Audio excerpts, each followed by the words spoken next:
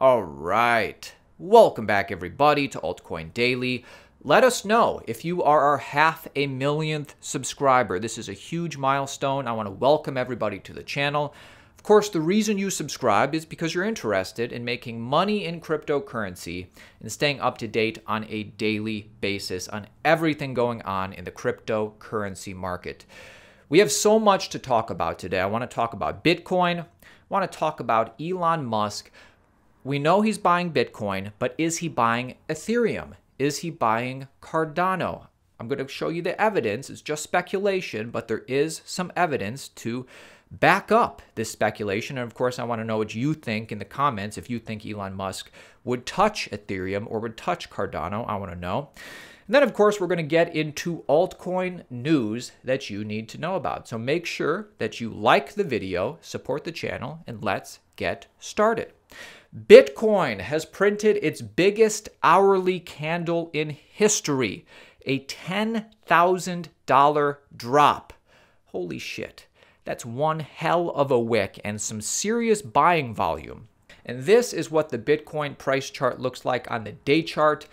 As you can see, Bitcoin dropped currently to where it was just 2 to 3 days ago. And even if we go to the lowest point in the wick, because keep in mind, guys, now, pro tip here, now that Bitcoin has had an 18% dip, it's possible we could go into a consolidation mode because market structure has been broken, possibly. Of course, nobody knows the future. And the more important point here is, if you're scared, when in doubt, zoom out. Bitcoin is in a great place. The best thing you can do if you're one of the new people who bought recently, continue to learn, continue to study every day, and hodl Bitcoin, right? Hodl Bitcoin. And guys, I've said this before, certain types of FUD against Bitcoin, it's over. There's always going to be FUD, but as far as people selling, or the majority of people selling, because of on-chain data, this type of information is something we've never had this quality and quantity of any other Bitcoin cycle. We know that Bitcoin supply on exchanges is shrinking. It's just a fact, even as price has been going up for months and months. This is unprecedented in a bull market compared to so this is us this cycle, how much Bitcoin has been taken off exchanges compared to last cycle. It's a lot longer. It's a lot deeper. Again, this is unprecedented in a bull market, and there's nothing more fundamental in economics than supply and demand. So, am I a Bitcoin buyer here? You bet I am, and plenty of other people are. Before we get to Cardano, before we get to Ethereum, finishing up on Bitcoin, as we know, MicroStrategy, a microcosm for what's going on in the corporate world, plans to buy 2,000 Bitcoin per second. As you know, the company recently raised another $1.03 billion, according to the firm's CEO, Michael Saylor. They're planning to make a purchase of over 2,000 Bitcoin per second in the span of 10 working days. And this is just the company that we know about, the guy who likes to talk about it. Imagine how many companies or entities or whatever is buying Bitcoin without us knowing about it yet, and will only feel safe coming out and supporting Bitcoin when the price goes higher. Well, we can see on-chain data that shows us that this might be the case. Two whales just withdrew $1 billion from Coinbase. Bitcoin has never been more expensive. They withdrew $1 billion. Has left Coinbase in the past day. 36 separate transactions were made, each valued at between 351 and 391 Bitcoins. So case in point, no matter how you look at the data, Bitcoin is being bought up. With that being said, let's talk about Elon Musk. If what I'm about to share with you is true, this would be big. There's reason to believe that Elon Musk is either getting into Ether or getting into ADA. Now, just a year or two ago, even saying Elon is getting in on Bitcoin, you're thought of as being a crazy person. And there is what's true is that Elon Musk understands the value proposition of Bitcoin, bought $1.5 billion for his company, accepting it for his product. So make no mistake about it, he's putting his money into Bitcoin. However, there is reason to believe that he may be getting into Ethereum or Cardano as well. I'm going to lay out the case. Again, this is just speculation. You'll have to tell me what you think in the comments below. Let's start with Ethereum. For a long time, Elon Musk never mentioned Ethereum. The first time I could find him talking about it is July 2nd, the summer of 2020.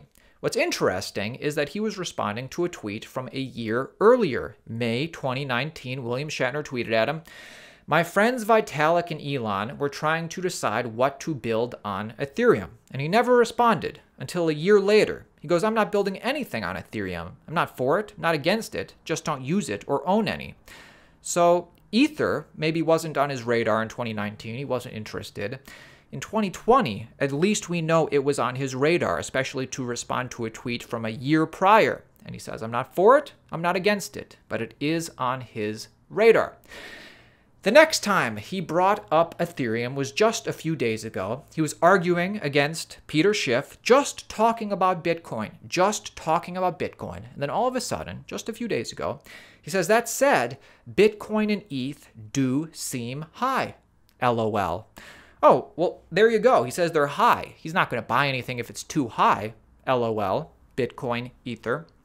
What's interesting is this.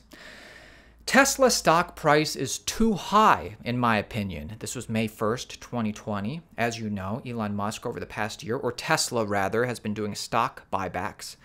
May 1st, 2020. Wow, the Tesla stock was too high. That's interesting. So, when Elon Musk tweets, Bitcoin and ETH do seem high, the fact that ETH is on his radar, the fact that he kind of did this similar with Tesla stock, it's just interesting. That's why a lot of people think Elon might be getting into Ethereum.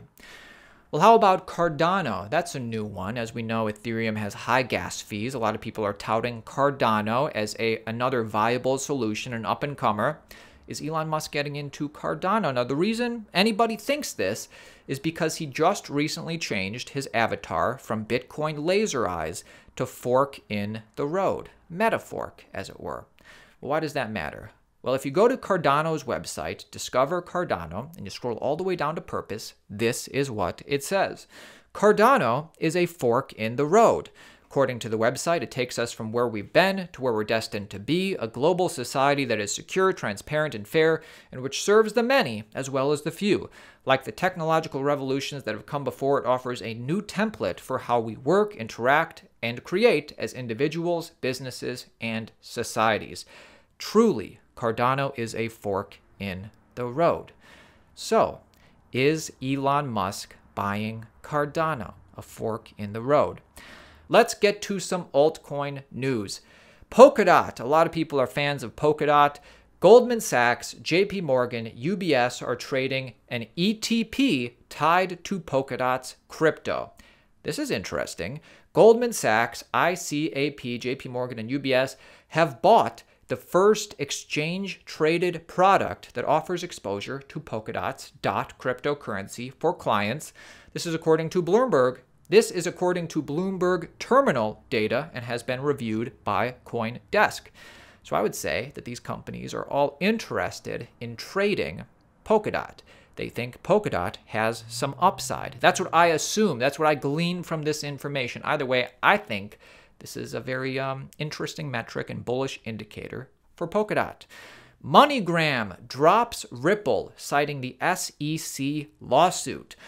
MoneyGram will no longer use Ripple's XRP-based liquidity product due to the uncertainty surrounding the crypto asset. So actually, they came out months ago and said we hardly used it at all.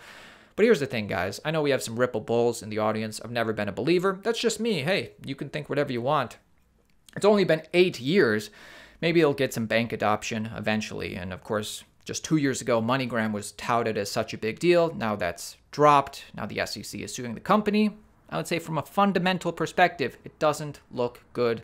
However, 589 XRP, whatever the thing is. Thousands of users flock to Binance Smart Chain's latest app. I just wanted to point this out that Binance Smart Chain competing directly with Ethereum. It's a fork of Ethereum.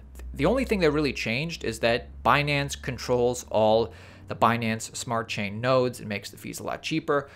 We are seeing users flock to it at this point. We'll have to see, more long-term if Binance Smart Chain is used because, it's centralized. It's just a fact, right? BlockFi.com/altcoin daily. I always see comments about BlockFi in our comment section saying most people like the service that BlockFi provides. It's traditional financial services for cryptocurrency. If you use the link in the description or /altcoin daily, you can put your crypto to work, earn up to 8.6 APY with a BlockFi interest account. And if you use our link, if you use the code Altcoin Daily, you can get up to 250 crypto bonus with a deposit of $25 or more in crypto. Make sure you check out the terms and restrictions yourself. I like BlockFi. BlockFi is one of the best in the game. You can do all sorts of things, trading, buy, sell. They're backed by some of the biggest names in cryptocurrency. Again, if you have Bitcoin, Ether, Litecoin, stablecoins just sitting around and you want to earn up to 8.6 APY, why not take a portion and put it into BlockFi? NFTs and crypto collectibles are getting huge. Soccer fan tokens on the march as Poland's biggest soccer club adopts crypto. So they're issuing fan tokens to all of the fans of their of the game. The spread of blockchain-based soccer fan tokens across Europe continues on Monday as Poland's most successful soccer club partnered with sports fintech firm Chiliz. The Leg fan token is expected to launch in the coming months and will grant supporters voting rights on various club decisions. Token holders will also be eligible to take part in exclusive games, competitions, and VIP experiences. The supply of Leg fan tokens will be capped at 5 million. They joined 21 other European football giants to have created fan tokens on the platform recently. It's pretty interesting. NBA Top Shots sees 32 million of trading volume in one day. Thousands of people are trading the NFT-based basketball trading cards, dwarfing that of any other rival product. A lot of hardcore Bitcoiners make fun of NFTs and they make fun of digital art, but the people are speaking. They're interested. They're all about it. They like it.